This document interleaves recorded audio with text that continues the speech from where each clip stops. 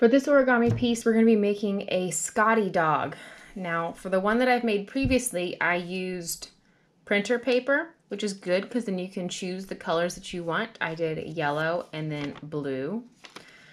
However, if you use thin paper, like printer paper, it might not stand up on its own. It kind of slides, wants to lay down. So we're going to try and make this with construction paper, which is just a little bit thicker. You could even use cardstock paper to try and use that to see if you have that available to you, to see if maybe that has a different effect. So to start off, we have to have a traditional origami square. So we're going to line up this corner with, to be over here, and line up this edge with this edge.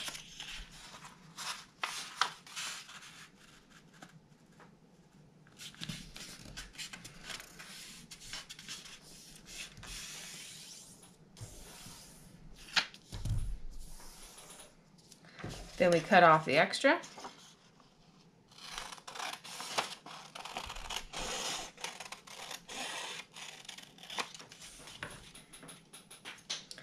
And open it up.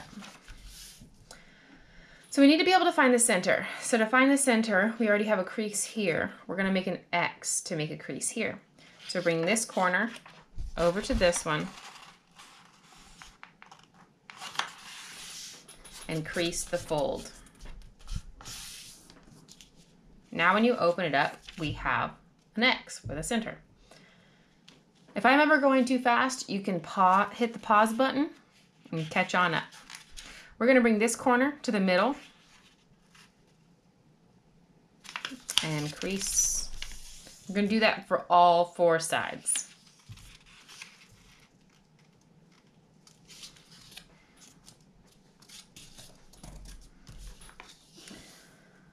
And in a perfect world, this edge right here would not be squared off right there. It wouldn't be flat. It'd be nice and perfect pointy.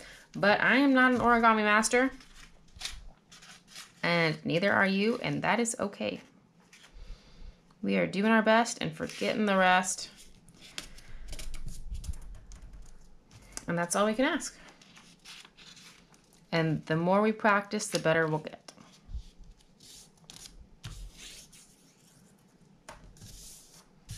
Okay, now turn it so that way it is more of a square. And the instructions that I'm using right here are the same ones that you have available to you in your Google Classroom assignment that I've sent you. Now, with it in a square, we're going to take one side right here and we are going to fold this out. And the farther you fold this out, the longer your tail is going to be.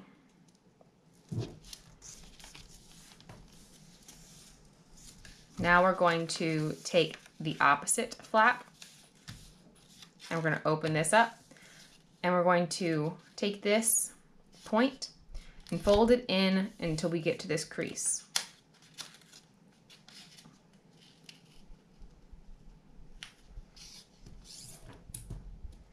Now we can put that back down. So we have this pointing that way and this one tucked under. Now we're going to take this whole thing and fold the top half down on top of the bottom half.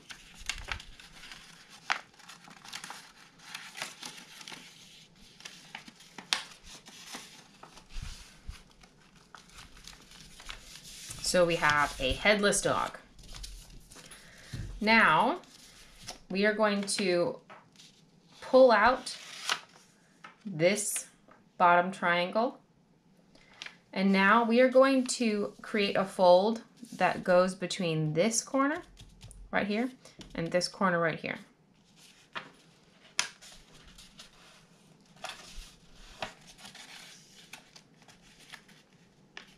Now, if this one is a little bit difficult, a little bit tricky, take your time, have patience, give yourself some grace, especially if this is your first time or even second or third time. Have patience with yourself. Now this triangle flap that we had pulled out, we're just going to lay that back down and then leave it alone.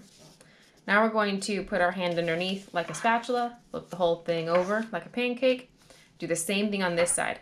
But the nice thing about doing the same thing on your second side is you can use your first side kind of as a guideline, so it's not as difficult.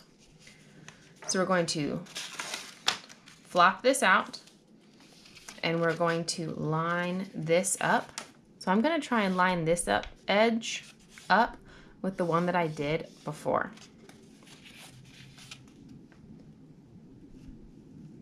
There. Makes me not have to work as hard because I've already done it once. Then lay this back down. Now this is almost there. We just need our the beard hair, because Scottish Terriers, Scottie Dogs, they have extra whiskers or extra beard hair on their chins. So to do that, there's a little pocket right here. And if you feel, or if you look, you can see that there's paper there, inside there.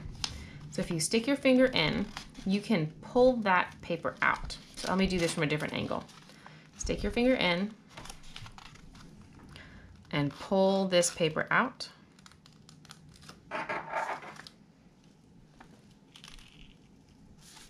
Now you have the little beard on your Scottish Terrier.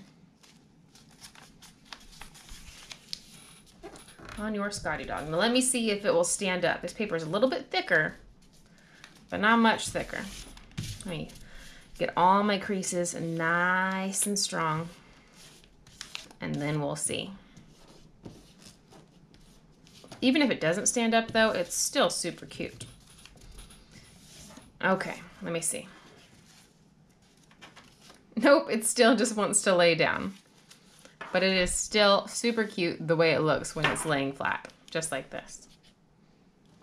All right. Have fun making these, and if you end up making any that do stand up, if you have thick enough paper, please share those with me. I would love to see it. All right, have fun.